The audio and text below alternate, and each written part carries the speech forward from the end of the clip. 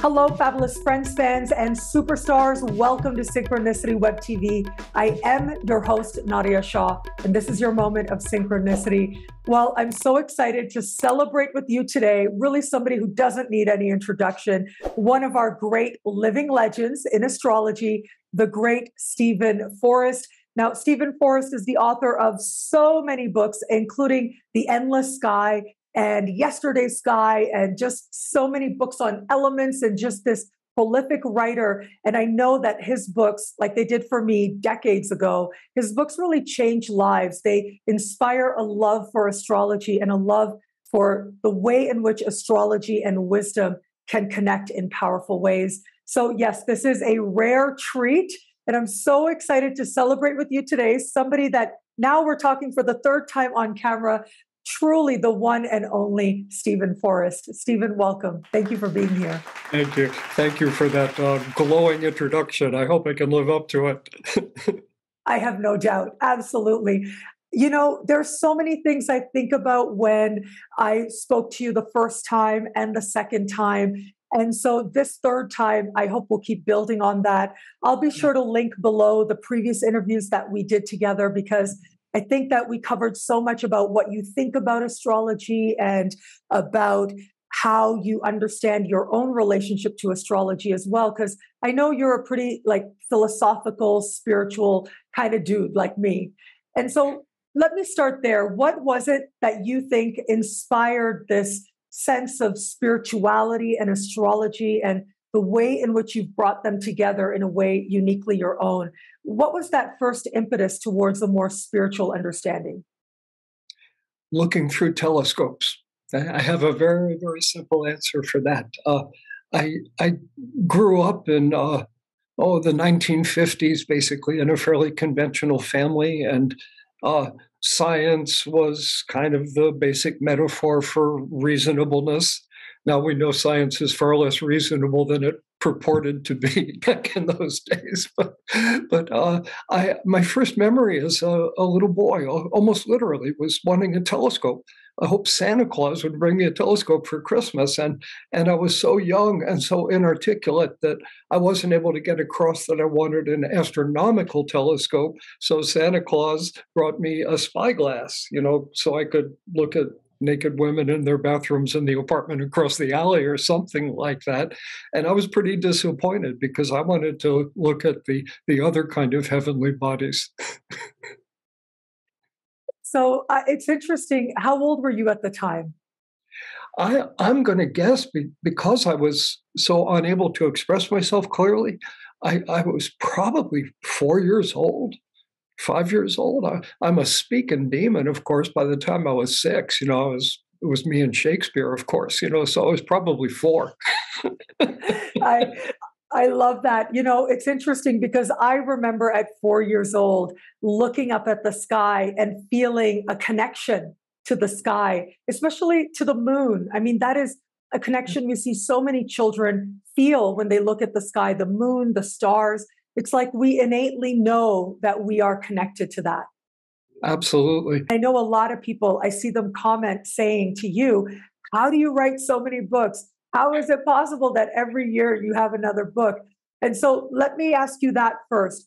How do you have a system? Do you have a way in which you go about it? How do you end up writing a book every single year? Well, for one thing, I have not written a book every single year. It may look like that.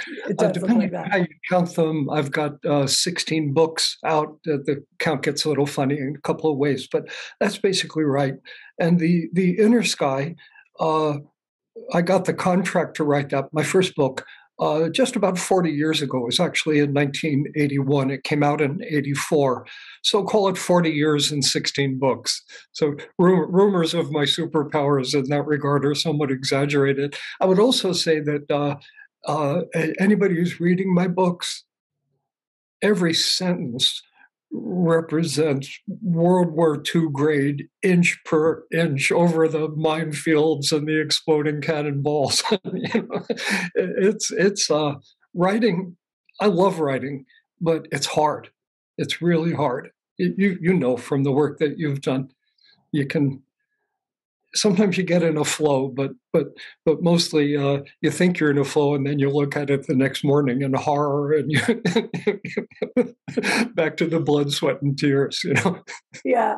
But the flow is addictive, I will say, even though, yes, we have that more critical side that we'll look at it afterwards. But yeah, the flow can be a lot of fun when you're really in it too. Yeah, absolutely. And of course, the satisfaction of reaching so many people, you know, is just I don't know how to find words for how appreciative I am of that. But that here's something I can find words for, and I really love to say it.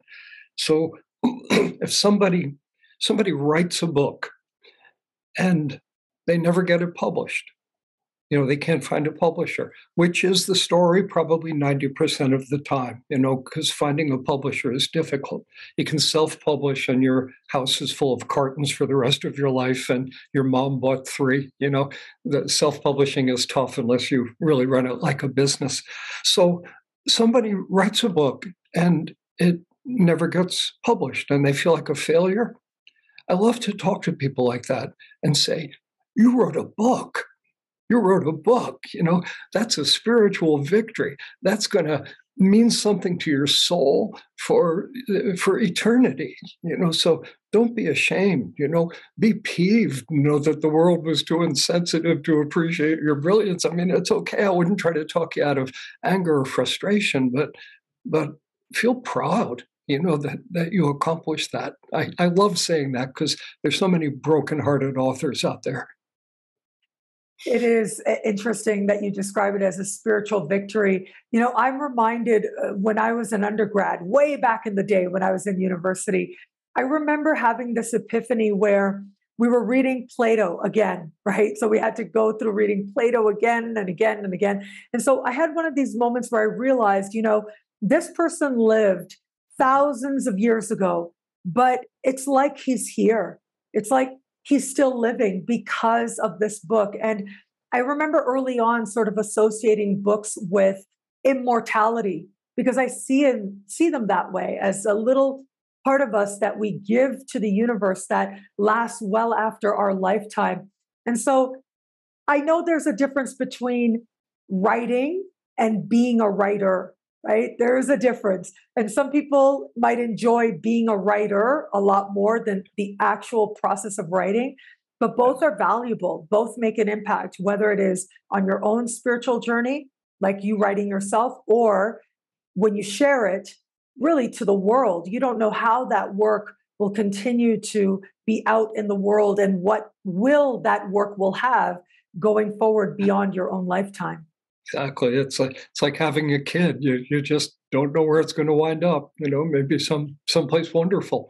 And We hope, yes. writers versus being a writer versus writing. I hear what you're saying, and I would just add a parallel comment that. Like among rock stars, there are people who love to play the guitar, and there are people who like the way they look in sunglasses. Wow.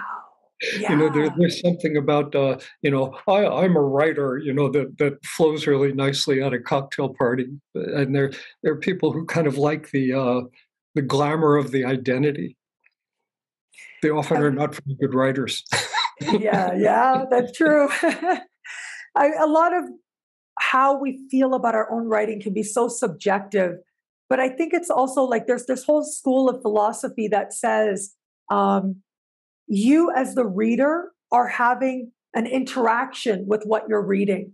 Like the author may have a certain intention, but once it's out into the world and the reader receives it, so much of how they understand it is going to be based on their own experiences and how they interpreted it and what they're bringing to that moment of reading. And it's powerful to be a part of that process in some way. Absolutely. We're a catalyst for other people's reflections and other people's creativity. And that's just really exciting.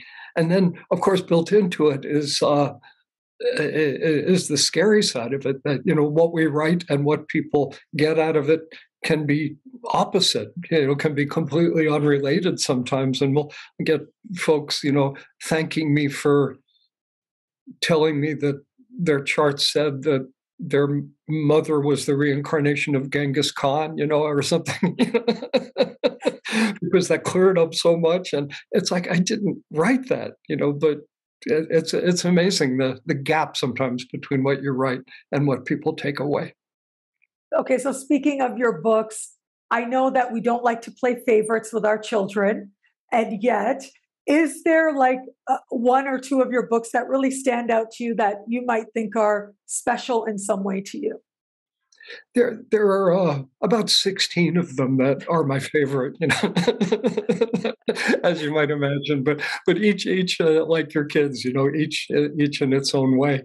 Um, Perhaps the one that came closest to speaking with my own voice and my own values and so on, the one closest to my heart, was one of my more obscure ones called The Night Speaks, which was, there's a lot of science in it, of like objective scientific reasons to believe in astrology. There are all sorts of evidence for that. And yet it's not really a science book. There's a lot of, once we've looked at the science, we realize it still doesn't explain everything astrology does. And so there's this kind of wider view. So that book, The Night Speaks, anybody who wanted to get to know me before they met me, probably reading that book would be the closest way. So, can we jump into? I would love to know your thoughts. Now, I know you just said it's a 4-day workshop that you teach. And so we're not going to be here for 4 days, that's for sure. But I would love to get just a few of your insights. I think it would be so interesting to ask you and get some insight into the age of Aquarius. When do you think it begins and how do you understand it? I think it began early in the 20th century. I would put it 1903, 1905, 1903 for the Wright brothers' first flight, and 1905 for the special theory of relativity. There as kind of markers. I know that there will be technical astrologers out there listening to this who are hitting the ceiling as I say this, because the standard kind of Mr. or Ms. Science astrologer approach to this is the age of Aquarius, if it means anything at all, will begin in like 2400 AD or 2500 AD. Here's the problem with that. So in 1928, 1930, around then, the International Astronomical Union got together and established the constellation boundaries arbitrarily.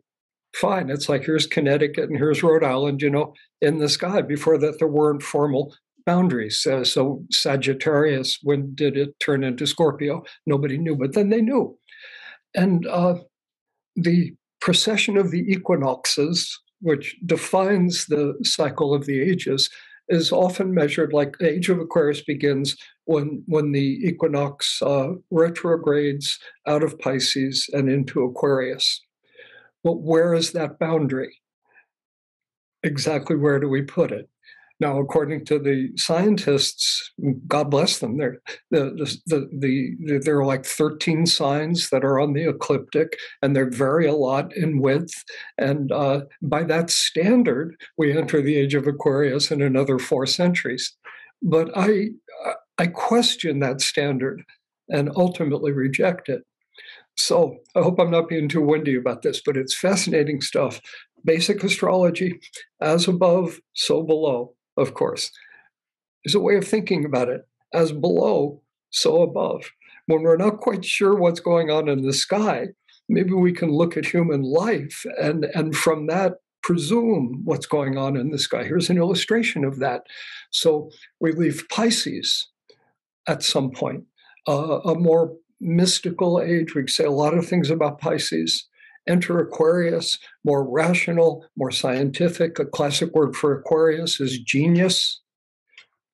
We enter the age of Pisces. Let's think about the birth of Jesus, the birth of Buddha.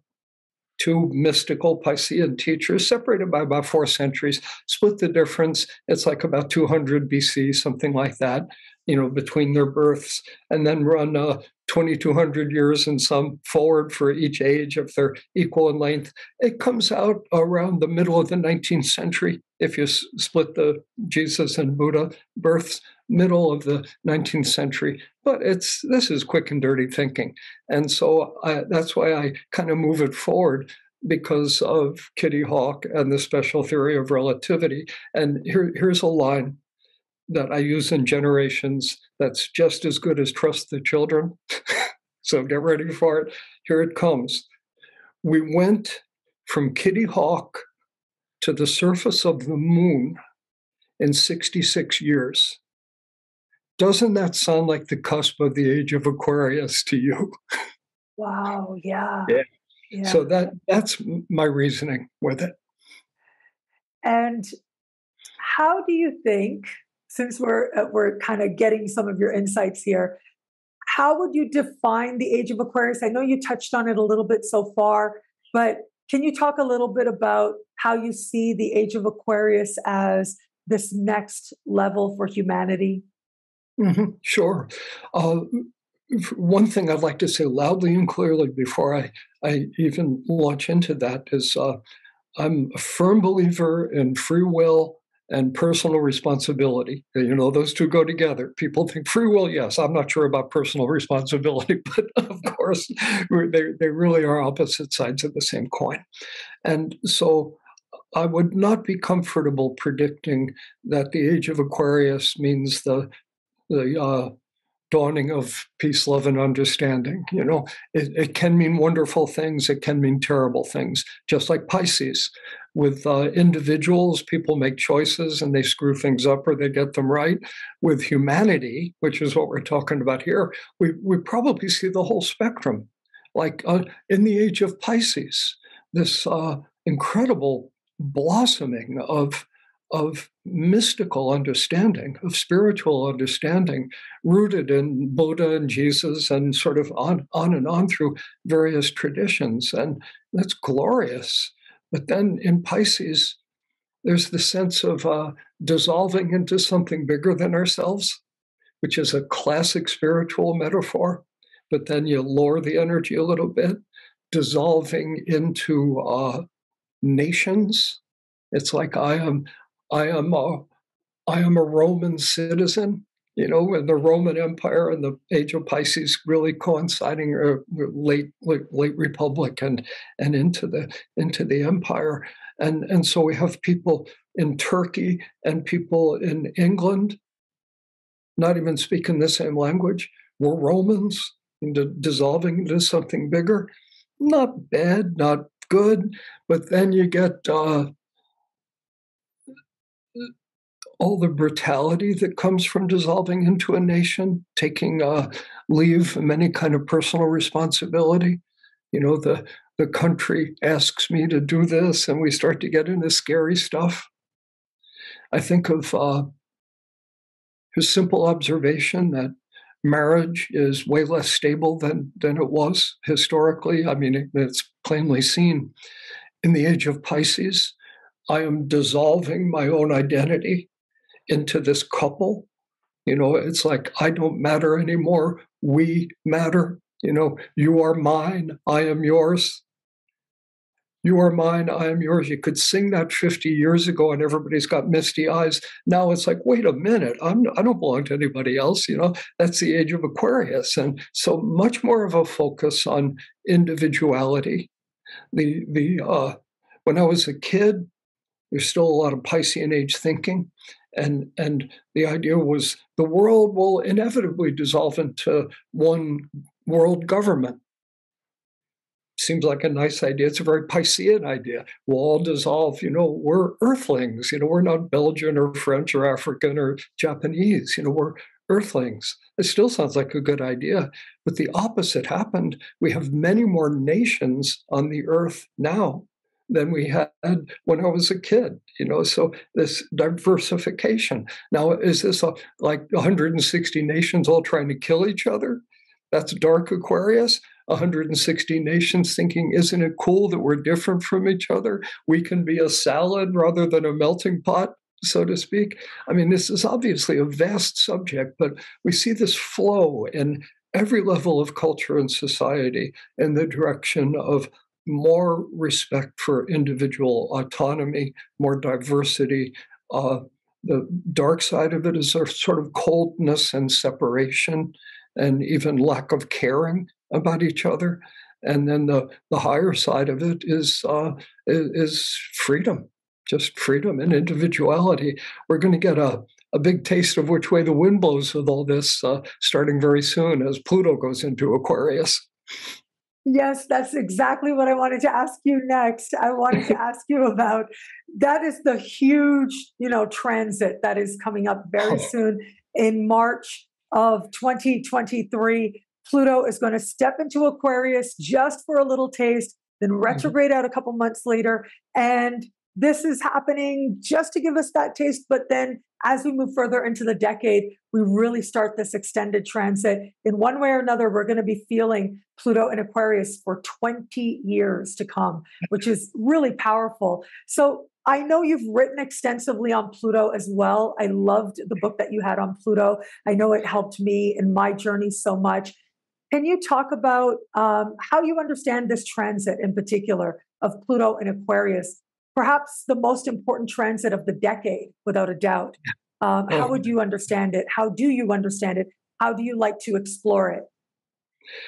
I begin with, as I did speaking of the age of Aquarius, I feel like we can't fully understand it except against the backdrop of the age of Pisces. And so we have Pluto in Capricorn now, and it's not done. In fact, I wrote a little essay called Late Stage Capricornosis, which is about this. And so what Pluto does, one of the things Pluto does, is it brings the shadow to light. To say Pluto is an evil planet would be totally wrong, misleading, but that Pluto is the planet that confronts us with evil or confronts us with our woundedness. Everything that makes you squirmy is Plutonian, so that's its nature. So it brings forth the shadow. I want to be careful not to do the 4-day lecture on this one, for mercy's sake. But so Capricorn, here's a positive statement about Capricorn. Traditional values like integrity, like if you have a child, take care of the child. Don't fail because you change your mind about having the child. Stand up like an adult.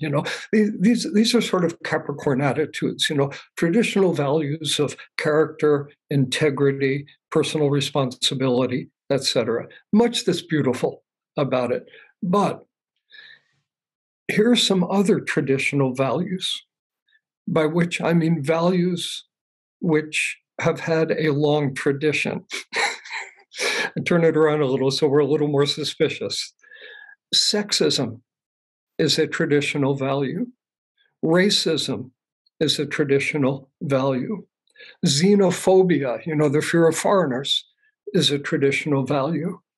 Here's another one, the idea that God is good, the earth is infinite, and the earth has been given to us, for our delectation to exploit infinitely. We have a right. We're humans. No, we're men. I use the old language, we're men after all. We're not animals. In fact, we can exploit the animals too while we're at it because they're just animals. Now, I don't believe any of this, but they are values that have had a long, long history. Now, under the banner of traditional values, we see some good things and we see some bad things. While Pluto has been in Capricorn since 2008, and it's still there, we have seen the boil busting on these traditional values. We've seen an explosion of awareness of them. We've also seen them fighting, I think, their last stand in the world. The dark side of conservatism, has been everywhere. Capricorn, ruled by Saturn, the father archetype. This one gives me goosebumps as we see these, all-powerful father figures appearing everywhere. Mr. Trump, Mr. Putin, Mr. Bolsonaro, sort of on and on. Mr. Modi in India, people who come up with this sense of here I represent traditional values and I am in authority. And we find half the population saying, yes, father, yes, dad, and what a mess it's created. We're seeing the shadow side of Capricorn. I think the purpose of this is not just that we suffer, but that we recognize it and we come to understand it in ourselves. I think we're seeing the last gasps of sexism and xenophobia, et cetera. I think people are starting to get past that, but we needed the crisis. We needed the psychiatric crisis of Capricorn. So in that light, when I think of Pluto entering Aquarius, of course, we recognize that it would only be a very naive and inexperienced astrologer who imagined this would only spell peace, love, and understanding. So what's the dark side of Aquarius? Because we're ready to deal with it. I think one thing we'll see, not to turn this all into politics, but have we seen the dark side of conservatism, literal political conservatism? Pretty easy question. Will we see the dark side of the progressive movement? We remember that the French Revolution, which occurred with Pluto and Aquarius, was ostensibly a liberal movement, and yet obviously the guillotine figured in it after a while. So, each side of the political argument will have its shadow. And I think the pendulum is going to swing. It kind of looks good for the liberals, but I hope the liberals are good in the way they come to rule the world. That would be my guess. The thing that frightens me most, I don't want to build this around fear, but the thing I would be railing against most loudly, dark side of Aquarius is just detachment, not caring, the ability to kind of stand back in this airy intellectual way and observe things like people have always suffered, big deal, why should I care? What could I do about it? A sort of dissociative, detached state is a Plutonian expression of Aquarius.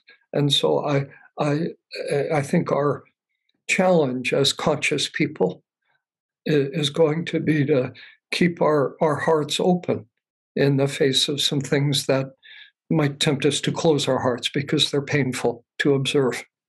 I don't mean to be so gloomy about it, but Pluto always is challenging.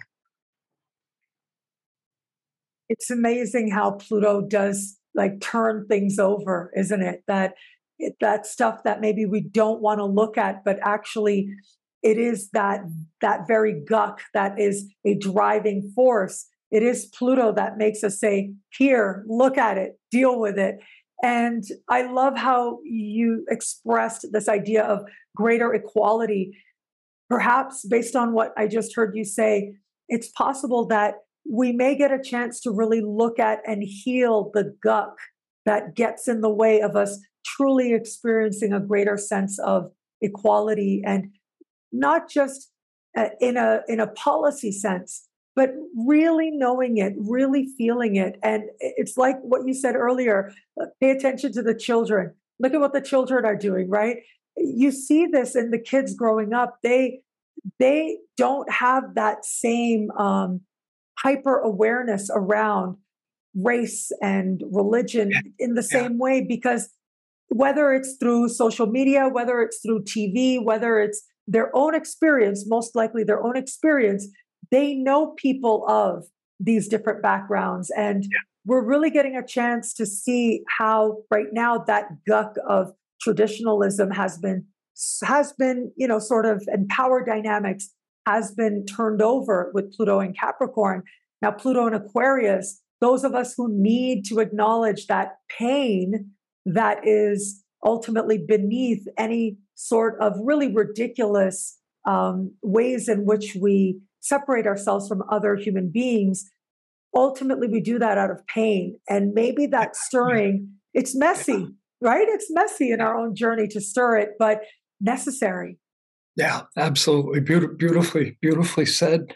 I would add that starting in March, we're going to have kids born with Pluto in Aquarius, and that's sort of another dimension of all of this. That we get like something like the Uranus Neptune conjunction of the early '90s. It was like everybody was talking about it. It's a long time ago now, but we should still talk about it, because there are kids born in the early '90s who aren't kids anymore, and they have this hologram of this new paradigm inside of them, and they are now sort of coming online as artists and political leaders and business people and environmental crusaders, and so everything that happens astrologically has this double meaning. It is what it is in the moment, and it leaves its fingerprints on the moment. But then the thing that's so easy to forget is those kids are born, and so that transit or whatever keeps on giving for maybe as long as the next century or something close to that for a human lifespan. The novelist who at age 70, writes his or her masterpiece, and it comes out of that. So the Pluto and Aquarius generation, none of them even exist yet on the Earth, but I think these are the kids who soon enough to be adults who will carry the sense that you were describing of sort of a post-racial, post-binary gender, et cetera, kind of civilization. I think for them, it will be natural. All of that will be accompanied by the term, of course, whereas for the rest of us, there's some sense of struggling between the past and what we are becoming. It's exciting. I hope this doesn't get you an X rating. I'm going to be slightly on the graphic side here. I'll start off with an irrefutable observation, which is something like 75% of the astrological audience is female. We just see women. And next, the moon and the cycles of a woman's fertility are locked in resonance. And I bet that's where astrology came from. Some woman in the Olduvai Gorge 87,000 years ago thinking as above, so below, so to speak. Again, I'm trying not to get too graphic about it.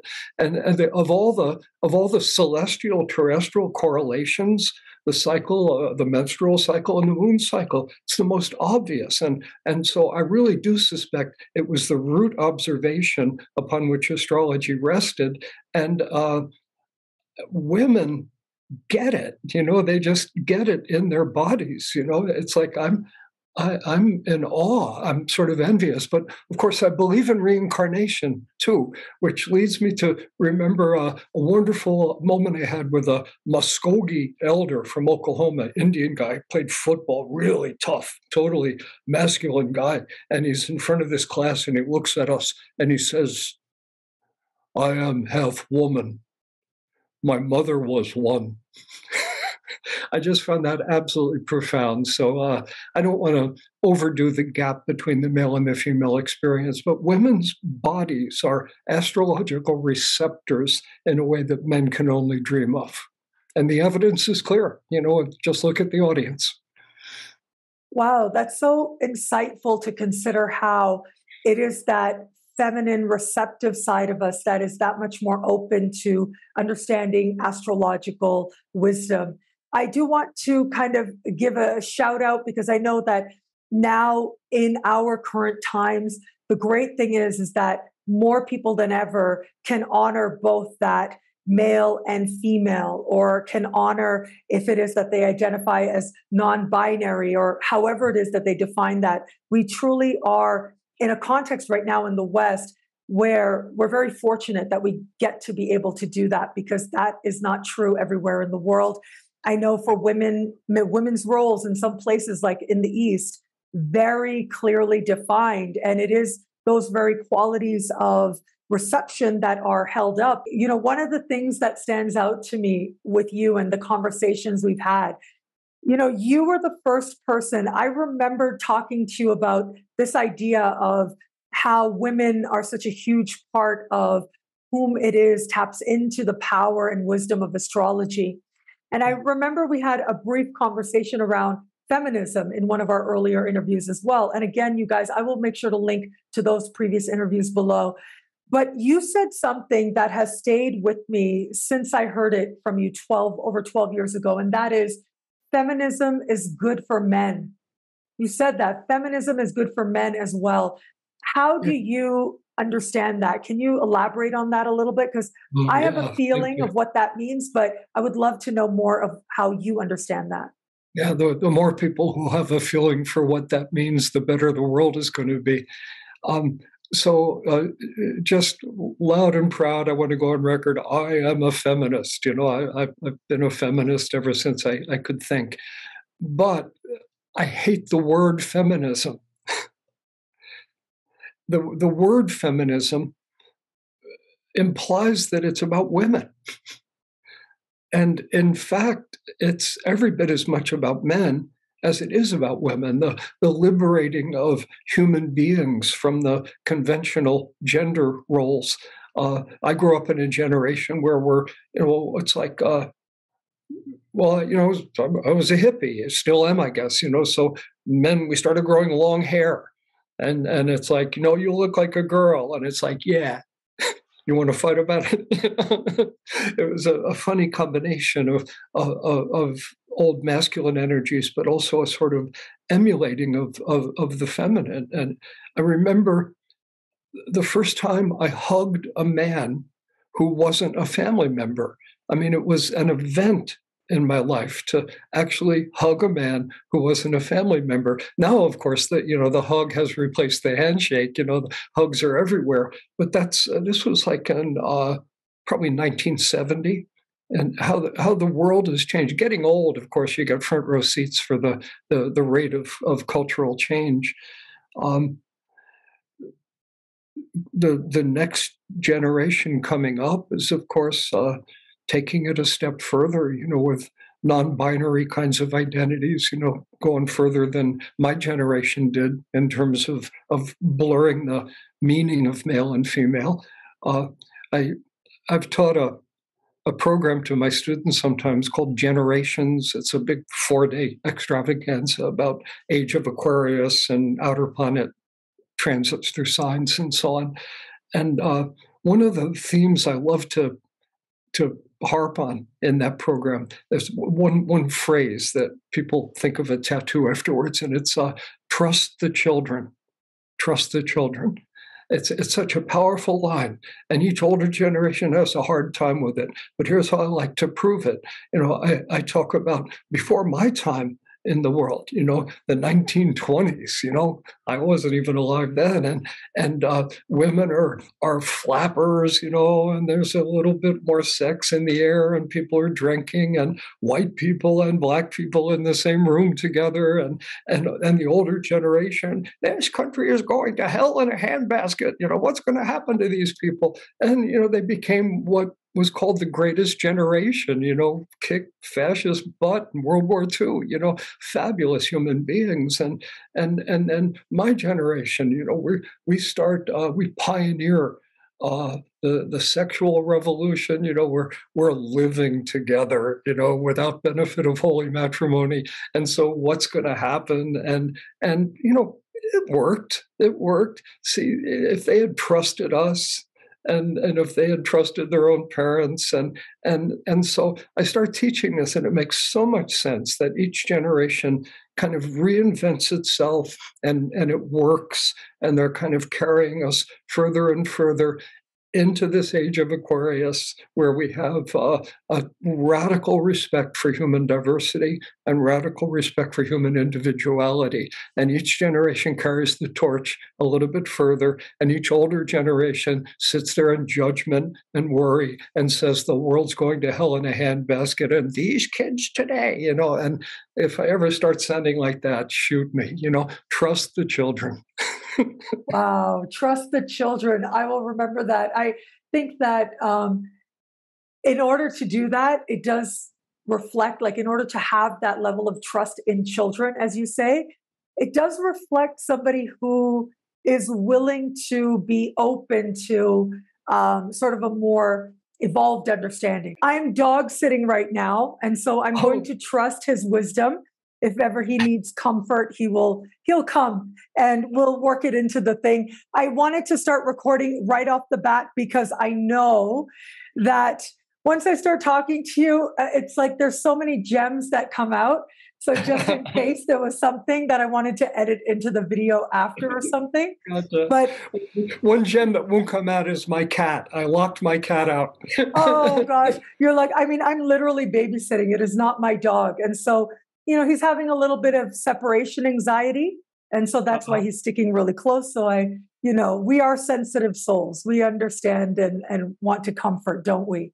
Stephen Forrest, one of our great living legends. Stephen Forrest, I adore you. I thank you so much, not just for this moment with you, but really you've inspired me in so many ways over the years before we even met. And you continue to not just inspire, but I feel like really raise the game where it comes to astrology, like to remind us that astrology can be a part of a journey towards greater love and greater wisdom if we choose so, and if we set that intention. And I love that you are a very powerful reminder of that and so much more. Stephen, thank you. Thank you for being here. You're welcome. Thanks. It's been a pleasure, Nadiya. And thank you so much for watching. And until we connect again, take care. Bye. Bye.